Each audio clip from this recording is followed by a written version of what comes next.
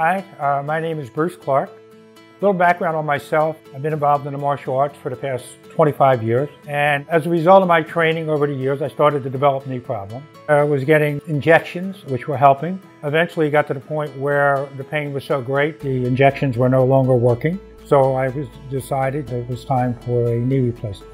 I was going to physical therapy and was not making progress. So I went back to Rothman, this might about 4 weeks after the surgery, and it was recommended that I have the MUA.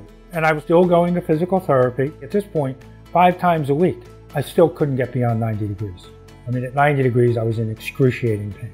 I had another meeting with Rothman, and at that point, they then advised that I have a second manipulation under anesthesia. And I'm sitting here thinking, the quality of my life has just changed forever and not for the better.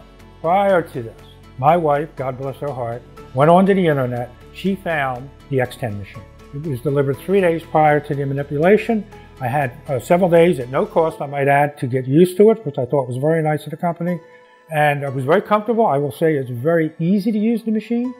I'm now able to go up and down steps without any problem, sit at the dinner table.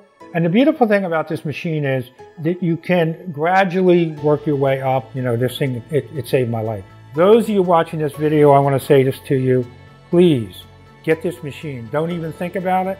The cost becomes insignificant with respect to what it can do for your life.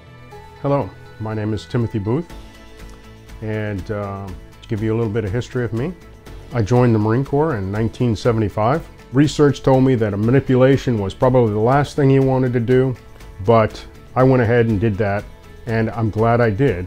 On the X10 machine, I call it I maxed it out. I'm going from 0 to 130, left or right knee, because going through that, almost immediately, I saw significant results in that knee. If it weren't for Todd with the X10 group, and then he got me in contact with a therapist to walk me and talk me through some of what I was experiencing, and, you know, asking me questions and saying, okay, that's probably normal, or that's maybe not so normal, I don't know that I could have kept going.